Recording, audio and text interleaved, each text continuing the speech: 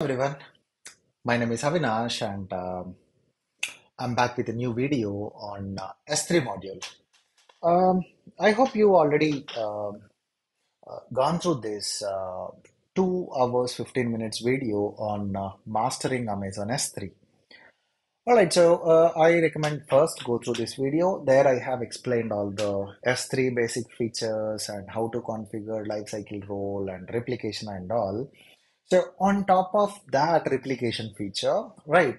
So basically this video, I have explained about replicating data from one source bucket to uh, another destination bucket, which is in same AWS account. Okay, so now I'm making a video of how to replicate data from one AWS account bucket to another AWS account bucket. So for that, I have two AWS accounts. So here I'm in account one, and this is another account, right? So I'm going to create a video in my account. I'm going to call it as a source bucket, and I'm going to replicate data to another AWS bucket. So create bucket, and I'm going to call this bucket as the avinash.yt.source. So it's in my AWS account. I'm creating this in Mumbai region and I'm going to block all public access. As you are aware, if you want to use replication, versioning must be enabled. And I'm going with default encryption and create bucket. Right. So now this is my source. Whatever the data I'm going to upload to this bucket, so that need to replicate to a destination bucket, which I'm going to create in another AWS account. Right, let's create a bucket. I'm going to call this bucket as avinash.yt.destination.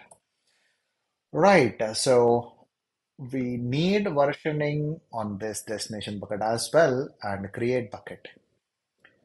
All right, so the source bucket and destination bucket is ready.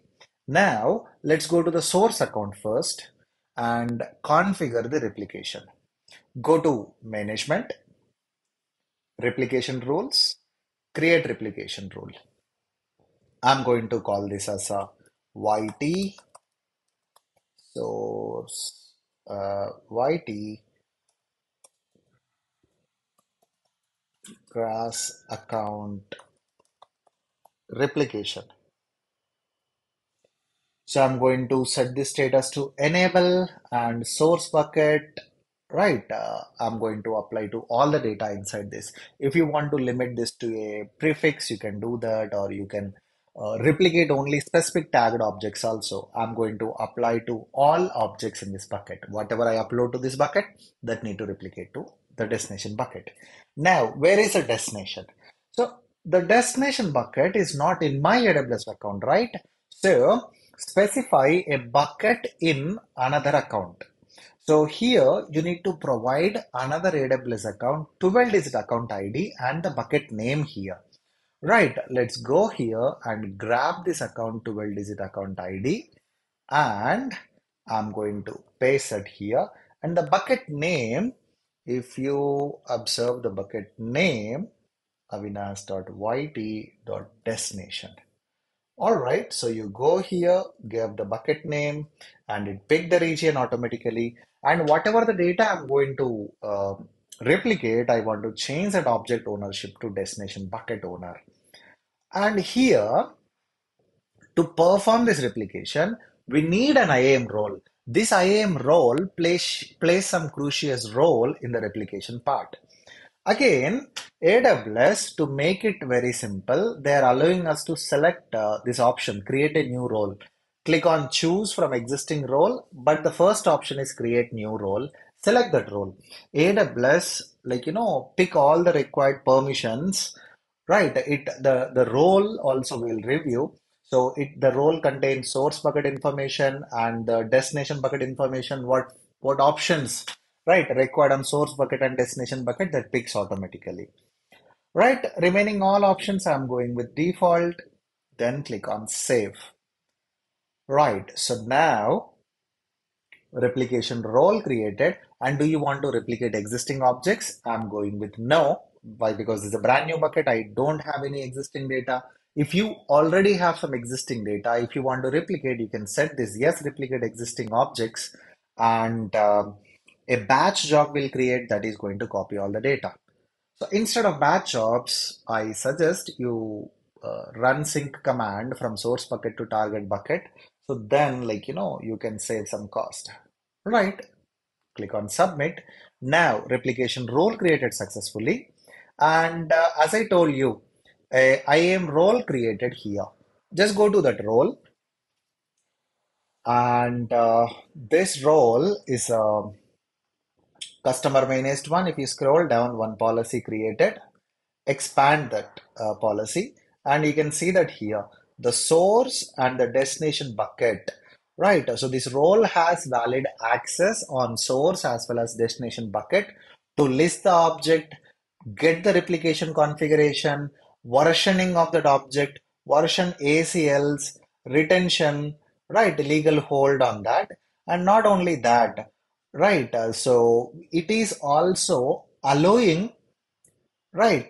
So this replicating object, replicating delete, tags, overriding the bucket owner information on the source as well as destination bucket. All right. So we need this role ARN. Why? Because, okay, this role is there. It has valid permission on source account bucket. Fine. But now this need to, have permission on the destination, right? So if you know this bucket name, someone else bucket name, can you simply give their bucket name and can you create a policy to replicate all the data? No. So at destination bucket level also, we need to configure a bucket policy. So for that, go to the bucket destination bucket, go to permissions, and here there is a bucket policy. Edit the bucket policy and provide the bucket policy here. So I already have a bucket policy. I'll take you through this bucket policy first. So first, whatever the role we already created, so that role ARN we need to provide. So we are allowing at this bucket level to replicate objects with the help of this role. Okay, the principle is a role. So now just go and grab this role ARN, replace that here.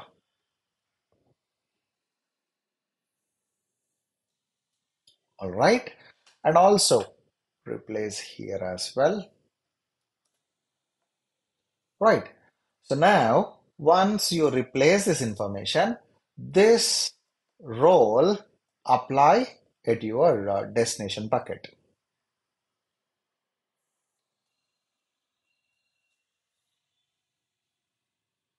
Go to destination bucket, apply that role.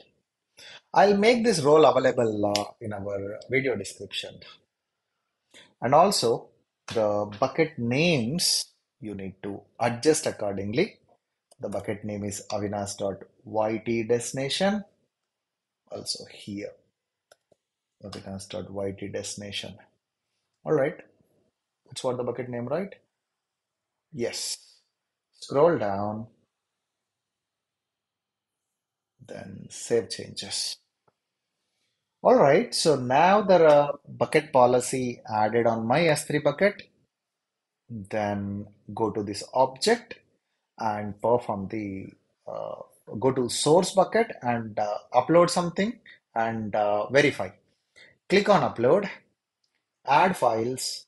I'm going to select some file. Um, I'm taking a file with a name called commands.txt. Click on open, then click on upload. All right, now I have uploaded an object into our source bucket.